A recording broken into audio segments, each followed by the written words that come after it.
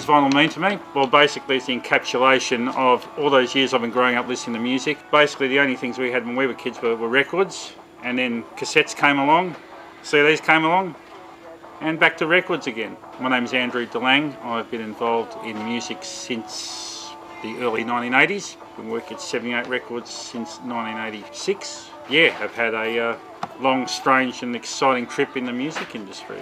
78 Records started in 1971 originally, formed by a group of Perth guys who were into loads of music. Couldn't find that music in Perth, and that's where it basically started from. Guys who couldn't find records in this town decided to start their own record shop.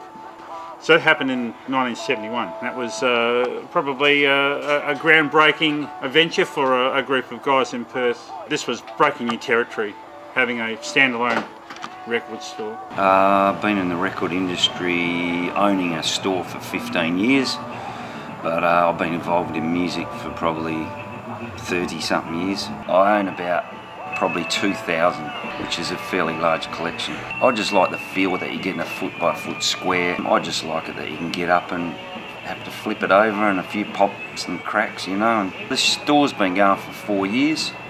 I quit the music retail side of it for a little while and just started selling online, but I had the opportunity to come back and do this again. So yeah, the store's only 4 years old, but it's all part of the William Street and the MRA redevelopment of Perth. My name is Jade. I've been working in this store for the past month because that's how long we've been open. Just my nana has always collected records, and it's just been something I've liked. We sell collectibles, CDs, Gizmo. We have a few other record stores that have done quite well in the past, so I think it's just good to be here and the customers love it, you know. I think there should be definitely a lot more record stores open, you know.